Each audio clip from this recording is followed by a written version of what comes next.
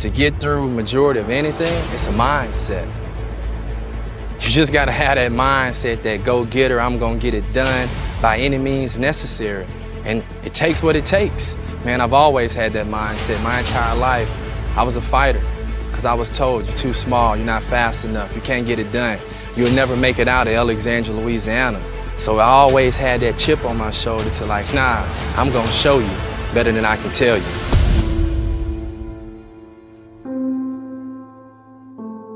Playing the Winnipeg Blue Bombers. I was supposed to be outside the hash, went up for a fade ball, was too far inside, bang!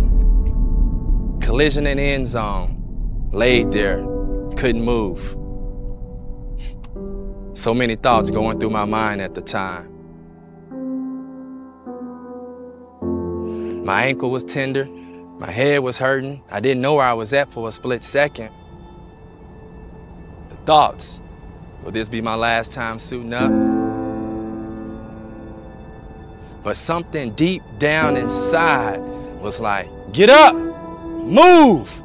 And you hear the fans out there cheering, and it's just lifting me, man. When dealing with injuries, there's plenty of days you feel as if you can't get up, you don't want to get up, you're in just a funk. You gotta have a purpose. Something has to motivate you, but you always have to be reminded by your why. And that's what gets you moving in the morning. Just finding ways to get 1% better every day and working at my craft. So whatever it is I can get done, I had to do it, because every time that I felt I wasted a moment, someone else in the world is getting better. And what I thought was an excuse or something that I complain about, someone would love to have or be in my position. So I just figured, man, make the most and don't take anything for granted.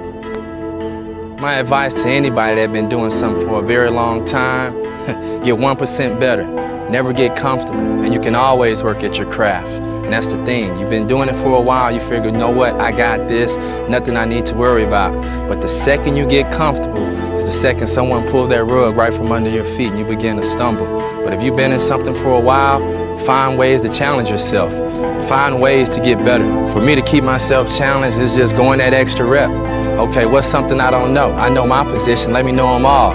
So it's really just getting outside my comfort zone and just being willing to add different nuggets, different jewels to my game that I can find out to actually make me a better player in person.